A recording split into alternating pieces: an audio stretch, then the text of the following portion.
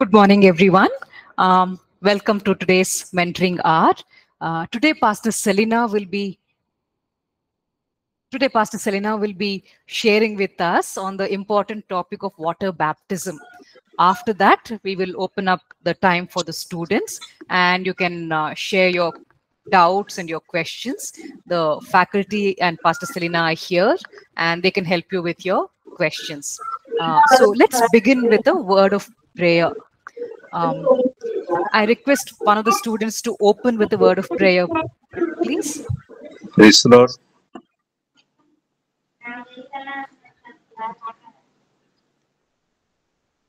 Yes, sorry for the disturbance. Yes, if someone could please lead us in a word of prayer, and then Pastor Selina will share with us. Could we have any one of the students? If you could Father, yes, please go ahead. Father, we want to thank you for this wonderful moment that you have given us. Thank you for gathering us together in the name of the Lord. As we hear what you have for us today, would you open our hearts and our minds that we may receive from you? We thank you and we bless you. This we pray in Jesus' name. Amen. Thank you so much. Yes, Pastor Selina, yes, if you could share with us, over to you. Good morning, everyone. Welcome to this mentoring hour. As Pastor Deepika has mentioned, that the topic for today's mentoring hour is water baptism. We're having some issues with presenting the slides, so we'll just they're working on it, and then we'll have it on once it's ready. But we'll just move ahead with our topic for today. The word baptize or baptizing comes from the Greek word baptizo, which means to dip, to immerse, to submerge, to overwhelm, to cleanse by submerging. So baptism, which is an act of baptizing, comes from the Greek word baptisma, meaning immersion or submersion. So it's clear from both the meaning of these words that the practice of baptism in the New Testament is when a person is baptized in water, the person is completely immersed, or the person is submerged in water, and it's not sprinkling of water on a person, but a full immersion of the person in water. In the New Testament, the first person who came announcing about water baptism and baptizing people was John the Baptist. And so we'll just look at 6 important truths concerning water baptism. The first important truth concerning water baptism is that it is a sign of repentance. The baptism of John, that John preached and taught, and what he baptized was a baptism of repentance. And this means that those who repented, of their sinful ways, their sinful thought life, and they want to align themselves to the will of God and come into alignment with the obedience of God, they were then baptized by John the Baptist. But when Jesus came and began his ministry and he was teaching, this message of repentance was accompanied by an invitation into the kingdom of God, and that is by believing the good news of the kingdom. And we read in Mark chapter 16, verses 15 and 16, when Jesus said to them, "Go into all the world and preach the gospel to every creature, and he who believes and is baptized will be saved, but he who does not believe will be condemned." Okay, so that is Mark chapter 16, verses 15 and 16. So Jesus is saying that he who believes and is baptized will be saved. So repentance and believing in Jesus Christ for the forgiveness of our sins and salvation, that he provides, that Jesus provides for us, is the prerequisite for baptism. So all those who want to be baptized in water, what is the prerequisite? That they repent of their sins, they believe in Jesus Christ for the forgiveness of their sins and their salvation. Now, did Jesus partake in water baptism? Yes, no? Did Jesus partake in water baptism? Any answers? Yes. Yes. Okay. Yes, thank you. So why did Jesus, who had no sin and nothing to repent of, why did he choose to be baptized by John? Okay. One of the reasons we read is in Matthew chapter 3, verses 13 to 17. But I'll just like to focus on verse 15, where Jesus answers and tells John the Baptist, "Permit it to be so now, for thus it is fitting for us to fulfill all righteousness." And then Jesus allowed John the Baptist to baptize him. So what Jesus was saying is, telling John is that, of course, when John looks at Jesus, he, even before Jesus was baptized and God tells him that, the Holy Spirit will come upon him, and that is how he is going to recognize who the Messiah is and who the Lamb of God is, and that he has to reveal this to the Israelites. Even before that, when John the Baptist looks at Jesus, he immediately recognizes him as the Messiah, and he's not willing to baptize him. But Jesus tells him, permit it to be so for now, for thus it is fitting for us to fulfill all righteousness. So what did Jesus mean when he said that it is to fulfill all righteousness? Jesus was basically saying that, let's do it because this is what is right in the eyes of the Father. Okay, let's do all that the Father wants to be done at this moment. So fulfilling all righteousness means Jesus was saying, let us do what is right in the eyes of the Father, and let us do all that the Father wants to be done at this moment. So there is something that is much bigger about water baptism than we really think that, it is somebody who is repenting of their sins, confessing their sins, and telling the community, hey, that I'm a believer and accepted Jesus Christ. So there's something bigger in water baptism than just a repentance from sin. It was something that even the sinless Lamb of God, it was something that even the sinless Son of God desired to step into. And what was that? It was an expression of the will of God being released on earth. It was an expression of doing the will of the Father here on earth. Okay. The second important truth concerning water baptism is that it is to fulfill all righteousness and doing the will of God. Like Jesus, when a person is baptized in water, they're basically fulfilling all the righteousness that, righteousness of God. They are doing what is right in the eyes of the Father. They're doing the will of God.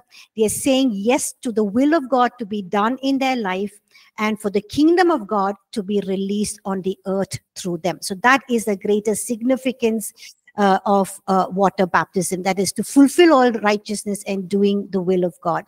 The third important truth concerning water baptism is that it is a testimony that, that we are a disciple of Jesus Christ.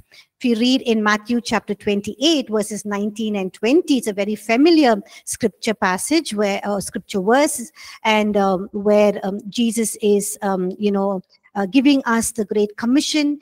And Jesus says, go therefore and make disciples of all nations, baptizing them in the name of the Father, the Son, and the Holy Spirit. And so we see that, he also tells them, teaching them to observe all of these things that I have commanded you. And lo, I am with you always, even to the end of the age.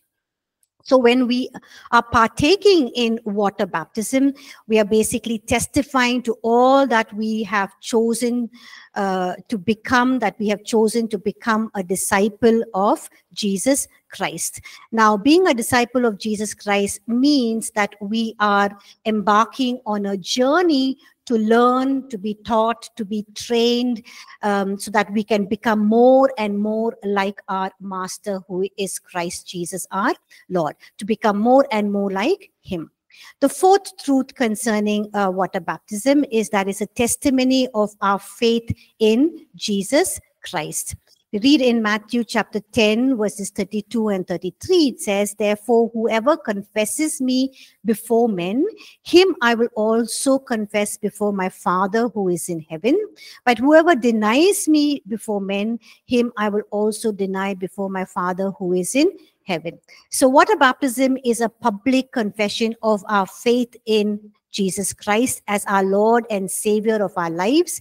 It is an acknowledgement, a testimony, and a declaration before others that we believe in Jesus Christ to save us from our sins, and that we have received the free gift of salvation. The fifth truth concerning water baptism is that we are identifying with the name of the Lord Jesus Christ. So when we are baptized, Jesus said in the Great Commission, baptize them in the name of the Father, Son, and the Holy Spirit. And when we look in the read the book of Acts, we see that, when people were baptized, they were baptized in the name of the Lord Jesus. So when we are baptized in the name of the Lord Jesus, we are publicly identifying ourselves with our Lord and Savior, who is Jesus Christ, and we are declaring that he is Lord over our lives. And those who are baptizing the person, when they baptize them in the name of the Father, Son, and the Holy Spirit. That means they're baptizing them in the authority of Jesus Christ. They are doing it on his behalf and as his representative. The fifth truth concerning water baptism is that it is identifying with the name of the Lord. Sorry, the sixth one is that we are, proclaiming our identification with Jesus Christ. Now, the Lord Jesus Christ instituted these two practices in the church. One is water baptism, and the other is the Lord's table. And both are powerful ways to proclaim what Jesus Christ accomplished for us through his death and his resurrection. So water baptism is a symbolic expression and a powerful proclamation of what has already taken place in us spiritually. So here is what Apostle Paul states, this very important scripture passage in Romans chapter 3, where he talks about our identification and our spiritual identification. In Romans chapter 6, verses 3 and 4, Apostle Paul states that, "Or do you not know that as many of us were baptized into Christ Jesus, were baptized into his death? Therefore we were buried with him through the baptism into death, that just as Christ was raised from the dead by the glory of the Father, even so we also should walk in newness of life." And Paul, writing to the church of Colossae in Colossians chapter 2, verse 12 states, "Buried with him in baptism, in which also were raised with him through faith in the working of God who raised him from the dead." So here, the scripture passages says that when we are born again, we become spiritually one with Christ, as Paul writes in 1 Corinthians chapter 6, verse 17. But we also, like these scripture passages state, we also identify with Christ's death, that is his crucifixion, his burial, his resurrection, his ascension, and his seating at the right hand of God the Father. So we'll just quickly look at how we identify with Jesus Christ, with his death, his burial, resurrection, ascension, and seating, when we are water baptized, and how is it a powerful proclamation of our identity with Jesus. So how do we identify with Christ's death? That is with Christ's crucifixion. When Christ died, we also died with him. So the old nature, the old sinful man was crucified with him. We read this in Romans chapter 6, verse 6. We no longer have an old sinful nature inside us, but now we are partakers of the divine nature, and the power of sin over our lives is broken, and we are no longer slaves of sin that we read in Romans chapter 6, verse 14. So how do we identify spiritually with his burial? When Christ was buried, we were also buried. That means that we are separated from our old life. The old has gone, the new has come. So when a person is dead, they're basically separated from their old life. And we are now a new creation. The old has, or the old sinful nature, or the old carnal nature has no more claim over us or any part in us, as we read in 2 Corinthians chapter 5, verse 17.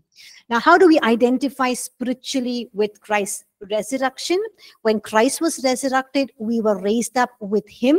We read this in Ephesians chapter 2. This means that we are brought from death to life, and we are brought out from the power of Satan into God, and now we walk in a new life in the kingdom of God, and we have a new way of living, and the powers of darkness have no longer any hold over us. Amen. So how do we identify spiritually with Christ's ascension? When Christ ascended, we ascended with him. Again, it's mentioned in Ephesians chapter 2. And we are therefore seated, we ascended with him. Therefore, we set our affections on not on earthly things. We set our affections on things above. And we live a life that is renewed in the mind, where we take on the thoughts and the ways of God, and we don't see things on the earth with our carnal or with our earthly eyes, but we look at everything from spiritual eyes, with from heaven's perspective, because our life is now hidden with Christ in God. And the last one is, how do we identify spiritually in his seating? Is when Christ was seated on the right hand of God the Father. We are also made to sit together with him. That is spiritually. We read this again in Ephesians chapter 2. So what does that mean? We are seated in a place of authority and dominion in Christ. And we are, we have authority over every demonic forces, and all of Satan and his demonic forces, his hosts, are underneath our feet. So water baptism is a symbolic expression of all this. Lastly, just like to mention that when a person is baptized in water, they are making a proclamation to the visible realm and to the invisible realm, that they have, spiritually identified with Jesus in his death, his burial, his resurrection, his ascension, his seating. And and it's a symbolic action. It is very, very powerful. And at the moment that we are baptized, or a person is baptized, they can expect or experience the full benefits of the cross, the power of the cross to be administered in and through their lives through the work of the Holy Spirit. So that is very briefly about water baptism. And, the 6 important truths about water baptism. Over to Deepika. Yeah, thank you so much, Pastor Selina, for this very helpful talk. We'll now get into a time of questions. So if you have any doubts or queries on this particular subject, we will begin with those questions. If you have any queries, you can unmute and ask your questions. Pastor Selina and the other faculty will address your questions. You can also type in the chat if you would prefer to do that. So we will get started now. You can ask your questions, and Pastor Selina, if you can help us with the students' questions. Yeah, please go ahead.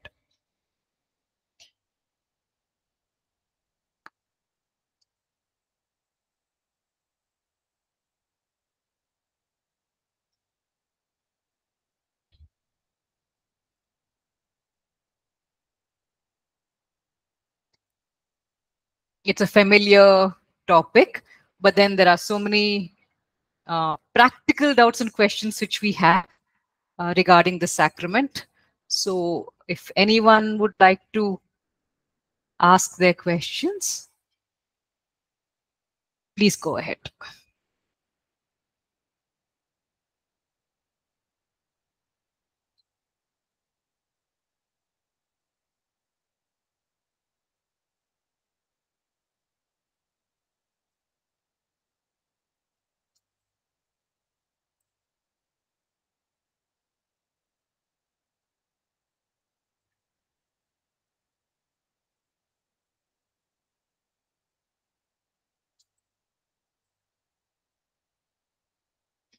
One question that people have generally asked in the past is whether water baptism is essential for salvation. So, Pastor Selina, maybe if you could address that. And then in the meantime, if the students can come up with any other questions that they have on the subject. Um, so we know from scripture that salvation is by grace through faith. Salvation is by grace through faith in the Lord Jesus Christ and what he has done on the cross for us. So those who believe in the Lord Jesus Christ as their Lord and Savior, those who repent of their sins and ask for forgiveness and receive Jesus as their Lord and Savior, they can be water baptized. So, like Deepika, you said,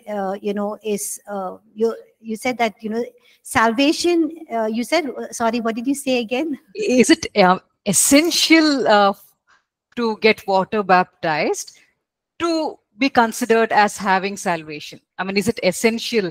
Is the question which some people ask.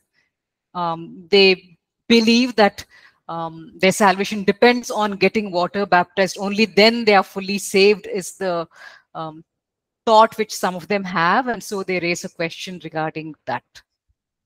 Okay, it's not that when you're, that when you're water baptized, you're fully saved. You're fully saved because of what Jesus has done on the cross. Okay, and then you repent of your sins and you believe. So salvation is by grace through faith. And when you have accepted the Lord Jesus Christ as your personal Savior, you then go in and get water baptized, and you're doing that out of obedience to what Jesus has asked us to do, and it is doing the will of the Father. Did that help? Yes, thank you so much.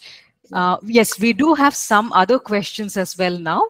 We have a question from Mai, who asks, where does water sprinkling baptism fit into this truth, this overall truth of water baptism? Where does sprinkling water baptism fit into this? So when we see, thank you for your question. When we look at scripture, we don't see anywhere, sprinkling water baptism that is mentioned.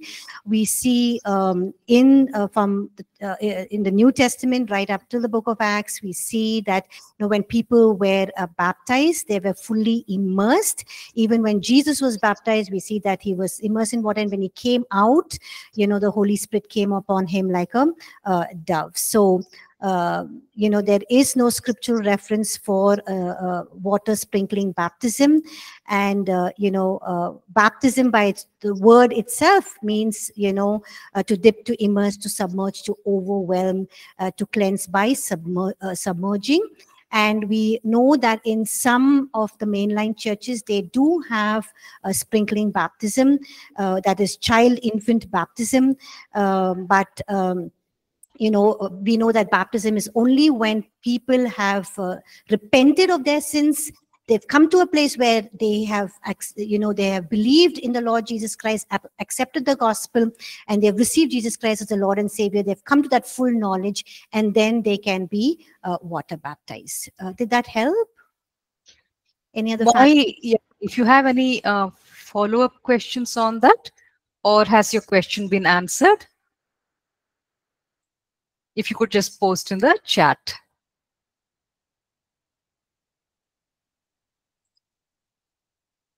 Yeah, maybe Mai can ask a follow-up question if you have one. In the meantime, maybe we can move on to the next question. Saubhagya is asking whether water baptism is essential to take the Holy Communion. Yeah, thank you, Saubhagya, for your question. Without water baptism, yes, believers can take Holy Communion. There are, some places where, if people are water baptized, they are persecuted.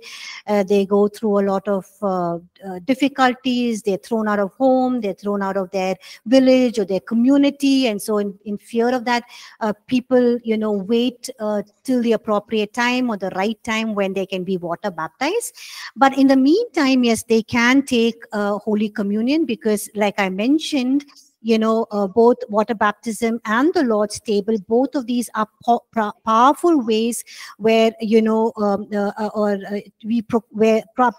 powerful ways where we proclaim what Jesus has accomplished through his death and his resurrection. So why lose out on the benefit of, receiving the blessings that the Holy Spirit can administer to us, when we can take Holy Communion, we can receive the full benefits of what Jesus has done on the cross, and, wait for the appropriate time when the person can be water baptized. I hope that helps, Sobhagya. Yes, yeah, Saubhagya is happy with the answer. Let's move on to the next question then. We have a question from Shanti, who has asked, this is not directly related to the water baptism, but she has asked, when we accept Jesus Christ, are we allowed to participate in the Lord's table? Yes, that question has been answered to an extent. Would you like to add anything more, Pastor Selina? No, I think I've already answered that question, Deepika. I think we can move on. Perfect. Unless, Ma'am, Srirajya, Yes. I have a question. See, Lord's table is in some ways the scripture says you shouldn't. You should take it in the worthy manner. There's a scripture which talks about when you're participating in the Lord's table, you should take it in a worthy manner. So I believe a person who's not been baptized cannot take it. Okay, thank you for your question, Sriraj. So here when Paul is talking about, taking part in the Lord's table in a worthy manner, it means that, that we are coming to a place where we are recognizing what Jesus has done for us on the cross for our sins. So the context which Paul is writing to the church at Corinth was they had made the Lord's table as a time for a feast where they were just bringing their food and they were eating and they were enjoying it like a feast. And those who were rich, they had segregated themselves from those who were poor. And so he's saying, you need to partake of it in a worthy manner, in the sense that, don't look at it as like a celebration in the terms of a feast and a potluck where you come and just enjoy food, because you are missing out on what the Holy Spirit wants to administer to us, and the significance of what Jesus has done on the cross. And that when we are partaking in the Lord's table, we are basically, thinking and looking at what Jesus has finished for us, purchased for us, and the blessings that he has received for us on the cross. And we are mindful of that, and we press into that, we receive from that, and that is what it means to partake in an acceptable way, or a worthy way. Also, we would have committed some sins knowingly and unknowingly, so we can just take some time to ask God to forgive us of our sins, and then take part in the Holy Communion. So that does not mean that the person is not water baptized, and when they're taking Holy Communion, they're doing it in an unworthy manner. Nowhere there's scripture reference to that. What scripture teaches us is that, who can partake in the water baptism and in the Holy Communion is those who have accepted the Lord Jesus as their Lord and Savior. And salvation is not by works. Salvation is by grace. Grace that Jesus has given to us, the righteousness that he has imputed upon us, his righteousness that he has imputed upon us, and it is by faith that we receive it and not by any works that we do. I hope that helps, Sriraj. And Sriraj, if you have any other follow-up questions, you can post it in the chat. Yeah.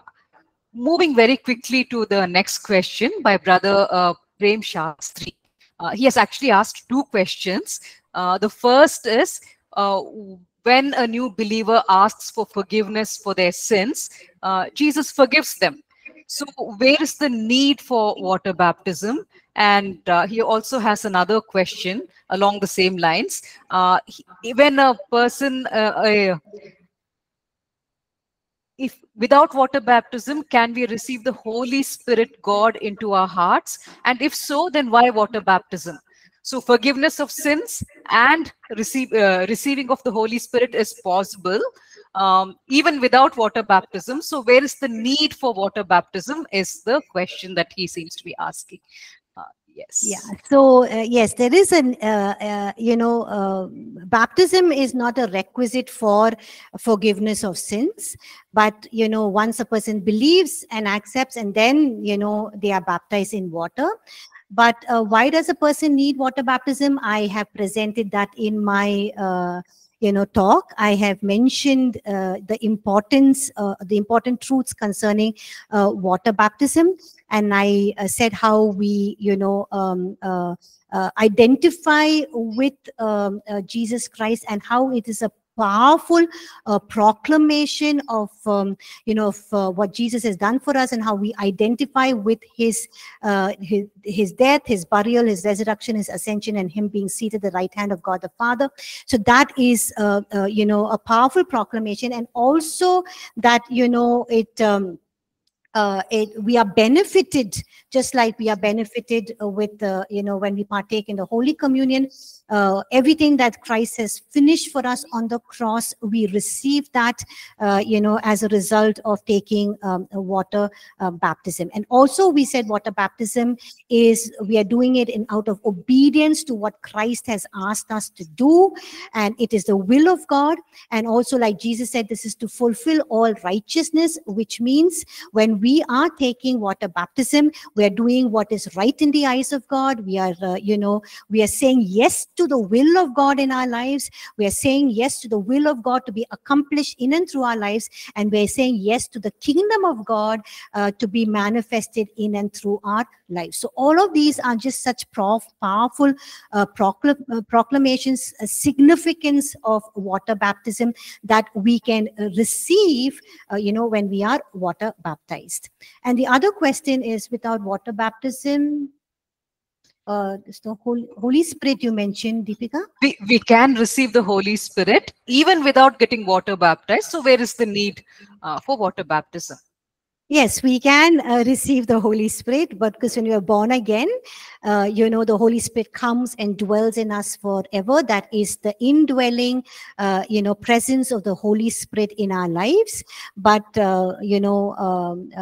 when we are water baptized, the Holy Spirit, releases or, makes available to us the full benefits of the cross, everything that Jesus has purchased for us on the cross. So we can receive that. That's what the Holy Spirit does when we are water baptized. If any of the other faculty wants to add, you can please add. Yes, Pastor Selina. I just wanted to add one thought.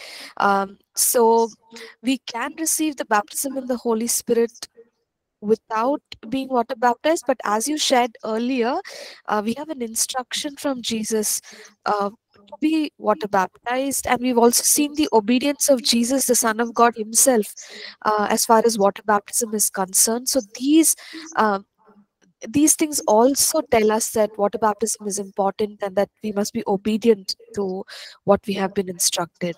So that's why there is a need. Thank you. Thank you, Pastor Nancy. We have a question from Visitra. about whether baby baptism is acceptable. I think this question has been answered because someone had asked earlier about sprinkling water baptism, which is basically what is done for babies, where water is sprinkled upon them. And Pastor Selina had said that there's no biblical basis for it. There's no scriptural backing for that. As that question has been answered, maybe we can move on to the next question. Um, yeah, Diksha has asked whether a person can take water baptism twice. Because the first time they may not have been very mature spiritually and might not even have known the Lord very well. But now that they are growing in the Lord, and they want to take water baptism a second time, is that acceptable? Pastor Selina, if you could answer Yes, that. the answer to your question, Diksha, it's a good question. Thank you. The answer is yes, you can take water baptism again. Yeah. Yeah, and Ajay also has asked the same question. Well, not quite, because he has said if a person has committed a sin after water baptism, then would it be necessary for them to go back and take water baptism a second time because they went into sin? Yeah, thank you for your question, Ajay. So, we are all not perfect. I am also not perfect. I received the Lord Jesus Christ and you water baptized. We do commit sins, and God knows that. But what we need to do is we need to be mindful of those sins and repent. But in cases where a person has received the Lord Jesus Christ, they are water baptized, and they go away from the faith.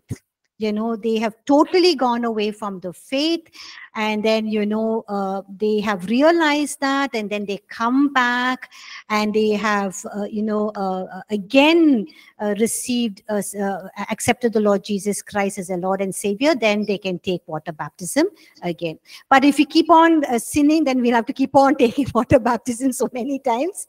So you can just ask God for forgiveness. But if you have gone away from the truth, you have rejected, you have backslided, and then you come back, and then you can take, yes, water baptism again if you wish to. Yes. Thank you, Pastor Selina. If you have a follow-up question, then you can definitely ask in the chat. Otherwise, we can move on to the next question.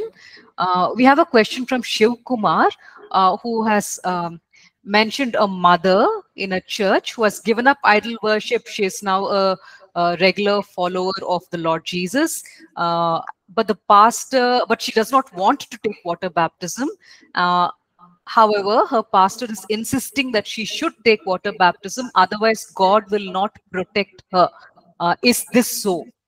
Is the question Shivakumar is asking. If you I could think, answer that. yeah, it's a good question, Shiv Kumar. So I think what the lady should do is she should just wait till she's convinced in her heart that she wants to take water baptism. So it's okay, the person takes their time to and wait and to understand what is water baptism. Maybe she doesn't know what is water baptism. She wants to know about it, or she's afraid, or she's fearful. There can be so many factors that are hindering and stopping her. So I think what the pastor should do is, educate her or teach her about what water baptism is, and bring her to that place where she can understand, and, she can make that decision. And also, if there are any other things that are hindering her, any fear, then the pastor can help her. But otherwise, the question that will God not protect her? No, God will protect her. God is a good and a loving, merciful God. He sends rain both on the wicked and the righteous, and he loves both the wicked and the righteous, and he will protect her. So water baptism is no way assurance or a certificate that we receive our protection from God. Yeah, I hope that helped, Shiv Kumar.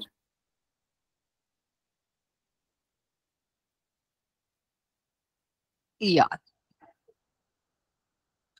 All right, then in that case, we'll move on to the next question.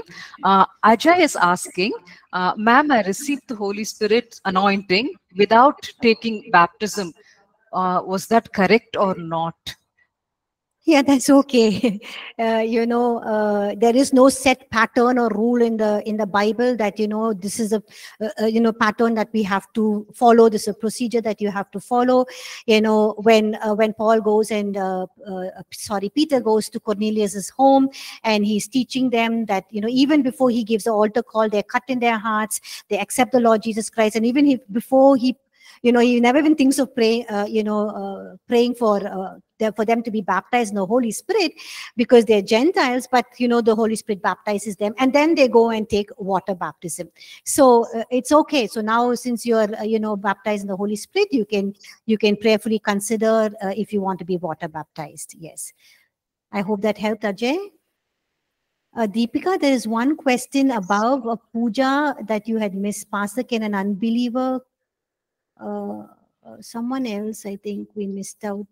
The puja's question was regarding taking communion. Yeah, can an unbeliever take Holy Communion? We missed out on that question, Deepika. Oh yes, very sorry, Puja. Very sorry for that. Yes, if you could go ahead and address that question. Can I ask Pastor Nancy to answer that question, please? Pastor Nancy. Okay, thank you, Pastor Selina. So, no, an unbeliever cannot participate in the Holy Communion. It's meant for believers because they are part of the body of Christ. Like in 1 Corinthians 10:16, Paul, he asks, the bread that we break, is it not a participation in the body of Christ? So when we are partaking of the communion, we are participating in the body of Christ, and those who are a body of Christ can do it, which only means believers. Thank you. Thank you, Pastor Nancy. Yeah, Rupus has a question. If someone believes in Jesus and dies without taking baptism, will he go to heaven? Yeah, Rupus, this question was addressed by Pastor Selina earlier. Our salvation is not dependent on water baptism, but our faith in the Lord Jesus. I'll just like to add, if it's okay, yes, points, Deepika. Please go ahead. Yes. Thank you for your question, Rupus. So we see when Jesus is hanging on the cross and the thief, believed in him, and Jesus said, "Today you will be with me in paradise." Basically, it was Jesus leading him to salvation, and so we know when Jesus said, "You will be with me in paradise," that means he will go to heaven. So there are times when people on their deathbed or just before they're dying, they accept Jesus Christ as a Lord and Savior. They don't have any time for baptism. So will they go to heaven? Yes, they'll go to heaven. And, I've also explained the other points. Thank you. Thank you, Pastor Selina. Abhishek has a question. He has asked, Pastor, what if somebody has aquaphobia, acute fear of water? And in such a case, if one is not willing to get baptized, what should be done in such a situation? That's a good question. We never thought of it. I think in that case, God understands, He knows. But they still can take part in the Holy Communion, and they're just still experiencing the full benefits of the cross. Proclamation. Yeah, Pastor Nancy.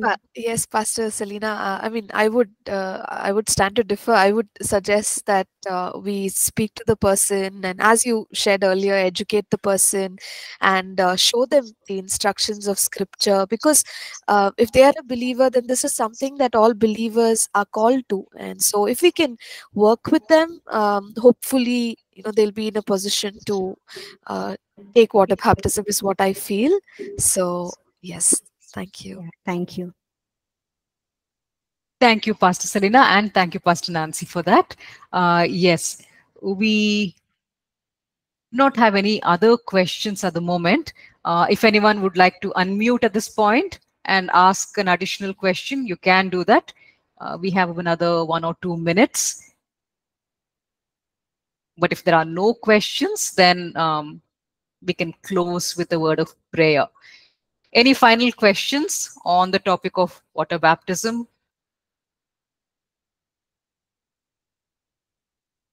All right. Yeah. Then in that case, maybe we can close with a word of prayer. Yeah. Let us pray. Lord, we just thank you so much for this mentoring session that we could have. Thank you, O Lord, for all the doubts which could be cleared. We pray for Pastor Selina. Use her more and more, O Lord, for your kingdom. And Lord, we pray that you would be with all of us even as we go through our classes this day. Thank you, O Lord. In Jesus' name, amen. Thank you so much, Pastor Selina, for sharing with us and also answering all of our questions. And thanks, everyone, for attending the session, and have a great day. Thank you.